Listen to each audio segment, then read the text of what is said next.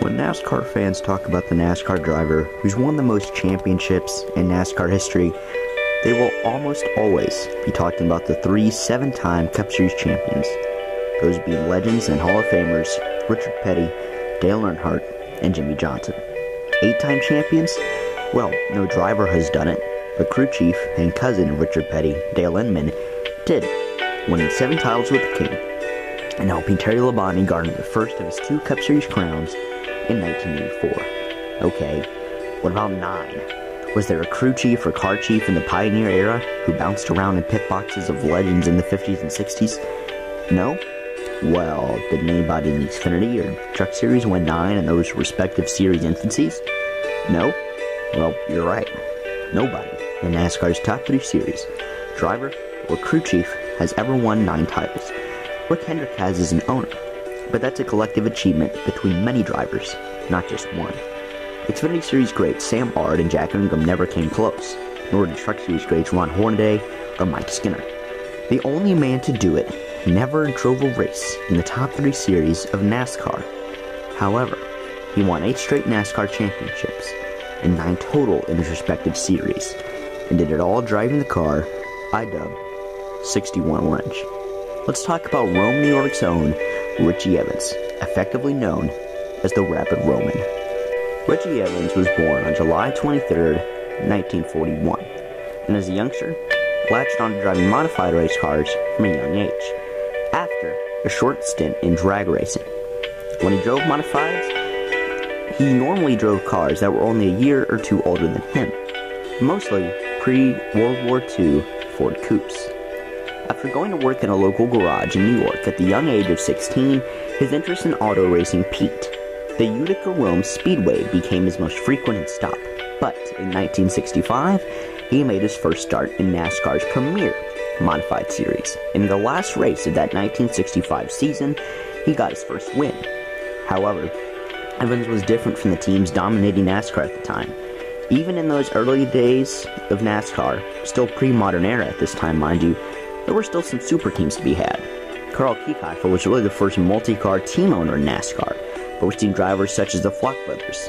Lee Petty basically had a racing company for himself and his son Richard, and before Evans had started his first feature race in the modifieds, the father-son duo of Lee and Richard Petty had won 4 Cup championships and 2 Daytona 500s between the two of them. But Evans, being a self-made man and racer, put in over 100 hours each week alone on his race car, which he also painted himself, using the shade of orange meant for a GMC truck.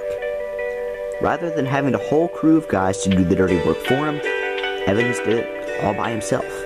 Even when he started in NASCAR's premier modified series in the 1970s, the era of drivers working on their own cars was fading, as teams like Dyegard, Junior Johnson's team, and Richard Childress Racing started to pop up and take over the sport. In 1973, Evans finally made it big, winning his first NASCAR Premier Modified Series championship. After night seed 73, it seemed that he was in the clear for many more years of success, and while he was good, he wasn't quite great, because of one on-track rival that threatened his possible reign of terror, and wanted to start his own: Jerry Cook. Jerry Cook was the Richie Evans before Richie Evans' incredible championship streak. Cook, like Evans, was a self-made driver who incredibly built his first modified race car at 13. Just me and you thinking about what we were doing at 13? Yeah, it wasn't building a race car by ourselves. Also, like Evans, he made the Utica Rome Speedway his playground, winning the track championship there in 1969. In 1971, as Richard Petty took home the Cup Series crown, Cook won his first Modified Series championship. In 1972, Cook and car owner Pete Hollebrand repeated their 1971 success and won a second title. In 73, only Evans could disrupt the success, but in 1974, Cook won the title again. He never relinquished the title again for the next 3 seasons, winning the Modified Series title from 1975 to 1977, giving him 4 consecutive championships and 6 overall. But Evans wasn't just going to let Cook run rampant over the series. Instead, he decided to run rampant himself. After the off-season of 1977, he never looked back. 8 straight championships. Just think about that. Those gaudy numbers. 8 consecutive titles in a professional auto racing division in America. For 8 seasons, 5 of those were legend Jerry Cook, a 6-time champion in his own right, was still competing for the title. Richie Evans, B.R. DeWitt, and the GMC painted orange number 61 could not be beaten on the modified circuit. Evans also continued to win multiple track championships during this time, and it's estimated he won over 400 feature modified races in his career across various tracks all across the country.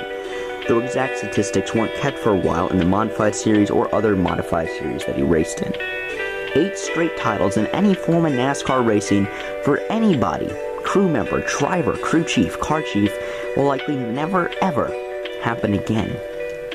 Evans was also great with fans, with one of them quoting after Evans' death that like the King, Richard Petty, he never waved a fan off or neglected an opportunity to sign or interact with anybody.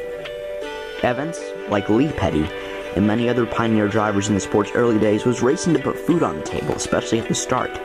And it just so happened that like Lee Petty, Buck Baker, the Flock brothers, and everybody else, he was a championship caliber driver at his respective level. Over 400 wins, 9 total championships.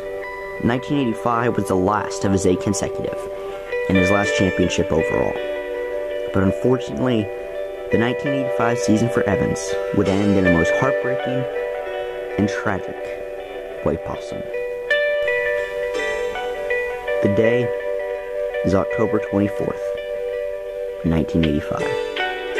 It's getting late in the NASCAR season for every division out there, and the modified circuit, along with the Busch Series and the late models, are coming to Martinsville. Richie Evans is practicing, getting ready for 500 total laps of racing in his racing weekend, between the modified race, Busch Series race, and late model race, all of which he was planning to run. Unfortunately, it all goes wrong in turn 3.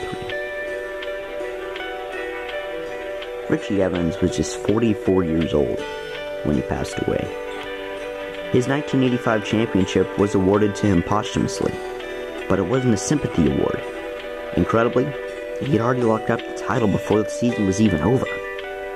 Championship number 9 was a touchy and emotional subject for NASCAR fans, and a bittersweet moment for fans of Evans. His 9th championship had come, but at the cost of his life, and it hurt because they knew that he didn't get to see it completely through.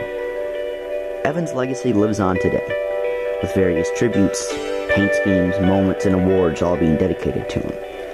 With possibly the best one of all, not even bearing his name, but in being that the NASCAR Wheel and Modified Tour is thriving, drawing solid crowds, getting the races on cable TV, and garnering big talent from around the country, with former NASCAR stars and legends, including a champion in Bobby Labonte and Ryan Newman, set to drive in the series soon, later this season at Richmond. Evans was a trailblazer, a man that showed all it takes to achieve your goals is a lot of hard work. He, along with Jerry Cook, put the modified series on the map, as not just a feeder series, but a marquee event to catch every time he went to the track. And that is why Richie Evans, the Rapid Roman from Rome, New York, will forever be remembered as a legend, and as NASCAR's only 9-time champion.